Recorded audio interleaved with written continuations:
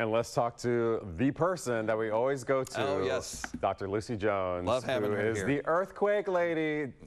Dr. Jones, it's always great to see you. So Mike and I were just talking about the strength of this earthquake. And are we right that we haven't seen an earthquake in the Bay Area that has been of a 5.0 magnitude for quite a while?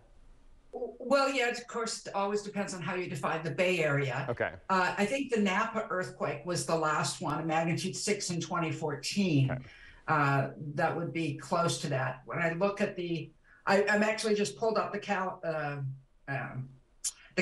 listing, and that's right. That's only the Napa earthquake in the last decade. Yeah. Back in 2009. Oh no, that's too far west. So yeah, you haven't had this for quite a while. 2007, there was an Alum Rock earthquake, 5.4, that would be located very close to this one. Okay, got it. So there are a number of people who, move into the Bay Area since then, and so this is the strongest shaking they would have felt, especially if they're living in the South Bay. Oh, definitely, right. And it's you need to remember too that what they felt down in the South Bay is going to be quite different than what you would have felt in Berkeley or Oakland. I mean, just how far away you are makes a lot of difference. I'd expect that south of San Jose, you might have seen some things thrown off of shelves. That would be the shaking level you'd expect. Up in Berkeley, I would think you felt it and went, oh, wow, that was an earthquake. And I have to say, just looking on social media, this is the first time in a long time that I've seen so many people talk about the fact that they have this Berkeley-created app on their phones, which if you were living in San Francisco, it seems like a lot of people up here got that notice a few seconds before they actually felt any shaking.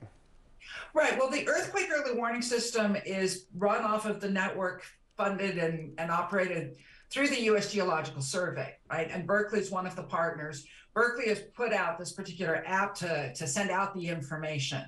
But what you have is that the same seismic stations that tell us what the earthquake is are now able to give you the information so quickly, you can get it a few seconds before the shaking gets to your site. So in the Bay Area in San Francisco, because the waves had to travel up from south of San Jose, you would have had a decent amount of warning. But of course, if you were actually in Alum Rock, your shaking is what allowed the others to know. So Dr. Jones, when something like this happens, we already did feel another smaller earthquake happen just minutes after the 5.1 magnitude earthquake. What can we expect over the next 24 hours or so? You should expect more aftershocks. On average, the largest aftershock to a 5.1 would be a 4.0. Sometimes the 3.1 you've already had, that could be the largest one. 5% of the time, the aftershock will be larger than the main shock, and then we'll change the name and call the first one a foreshock. So you have about a 5% chance that there could be a larger earthquake on the Calaveras Fault over the next few days. That's the sort of thing we saw in Ridgecrest. If you remember, in 2019, we had a 6.4 and the next day a 7.1. So that's obviously possible here. About half of our big earthquakes are preceded by some sort of foreshock, and it's a 5% chance of something larger going forward. Probably you're just going to feel, if you're down in Alum Rock, you'll feel 1 or 2 earthquakes today. If you're up in Berkeley, the Bay Area, you probably won't feel anything more. That's probably. Hey, Dr. Jones, this is Mike Nico. I'm getting on some of my weather computers here. 2.2 just happened at 12:02. Are you seeing that also? So another one that's near that? I haven't looked immediately, but that seems not at all surprising. Let me check really quickly. Yeah, just to the north of Highway 130, yeah. There should be looks like a smaller 2.2, so another aftershock. Those are the 3.1 and the 2.2 are both aftershocks to the earthquake, and that's that USGS run seismic network giving you the information to come out here afterwards, but also sometimes if you're lucky, you get it a bit before. How much time has to pass before we kind of feel like we're out of that danger zone of at least that initial earthquake? We usually talk about 3 days. It's what's called a hyperbolic decay. It's 1 over time. So however many aftershocks you have on the first day, you'd have half that many on the second day and a third that many on the third day, et cetera. And once you've gotten out past 3 days, then you're probably, 95% of your risk is completely gone. Yeah, what's up? For those of us who are a little more novice, tell us about the Calaveras Fault.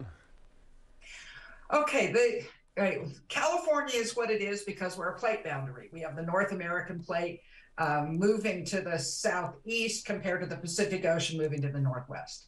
The primary boundary is the San Andreas Fault.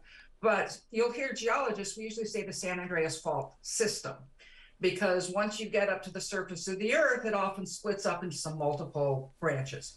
In the Bay Area, you've got a few major branches, the San Andreas that runs just west of the peninsula, and the Calaveras Fault and the Hayward Fault that run along the east side. They split off from each other around this area. The Calaveras Fault, of those three faults, is the least oh yeah, you're getting the right picture up in there. If you pull back a little bit, you can see how there's sort of those multiple strands. The Calaveras and the San Andreas are really part of the same system. And the Calaveras moves more slowly. It has less of the total motion going on there than on the San Andreas. So it moves less often or releases less energy. But it seems to have these small earthquakes a lot more often. It also creeps, which means it does move a little bit at the surface without an earthquake. So when we put a strain meter across the fault, we'll see this couple millimeters a year that go on. And then in addition, we get these larger earthquakes. It's considered capable of a 6.5 or so, 6.7. But unlike the San Andreas, it's not going to have a magnitude 8. When we say a fault is capable of something, what we're saying is how long a section of fault can move at once. Because it's the length of the fault that moves in an earthquake that tells you how big that determines how big it is. So a 5.1, that fault was probably a couple of kilometers across, 1 or 2 kilometers. When we have a 6.5, you're going to be 15 to 30 kilometers long. And what that means is earthquakes don't happen at an epicenter, they happen over a surface. In a case like this, where the surface is only a kilometer across, an epicenter is not a bad representation.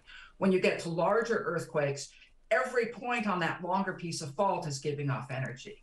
Back in 1906, with the 7.8 on the San Andreas Fault, that fault extended, the rupture extended all the way from San Juan Bautista in the south to Cape Mendocino in the north. And, Santa Rosa was as much on top of that earthquake as San Francisco was. Oh, that's interesting. Yes. So what things will you be looking for in the next few hours?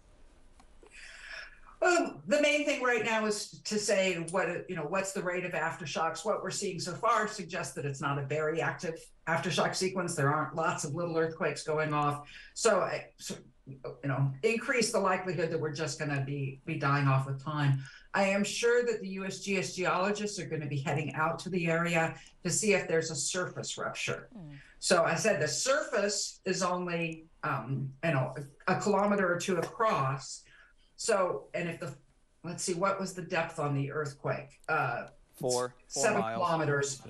Yeah, so it's probably didn't make it up to the surface. Magnitude 5s very, very rarely have surface rupture, but you might want to go and check.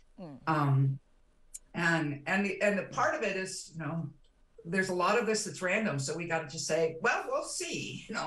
A foreshock is only a foreshock when a larger earthquake happened. Since you bring that up, is there a correlation? Is there a scale between a magnitude and its depth and what we can expect? Is something like that developed, or is it too random or too, I don't know? It's more that it's there's not a particular correlation. So the depth of the earthquake, when we look at it on the website, that's the depth of the hypocenter, exactly where it began. Now, if your fault is 10 kilometers across and it starts at 7 kilometers depth, it's probably rupturing up to the surface. And every point between that 7 kilometers depth and the surface moved in the earthquake. Rarely we see earthquakes starting shallow at a shallower depth and actually moving farther down. Mostly they start at the bottom of the rupture and propagate upwards. But we need to remember that just because where it starts, every point on that surface, as it moves, is releasing energy. That's interesting because, we always talk about the depth of it, and, a lot of people don't understand what the depth actually means. I think they believe, if it's closer to the surface, there's going to be more shaking, there's going to be more energy release. If it's deeper, then you don't have to worry about it as much. Well, there's a certain amount that's true, just because if it's deeper, you're farther away from it. Right. So, we don't often see really deep earthquakes down here, but like in Seattle, they'll have earthquakes that are maybe 50 kilometers down.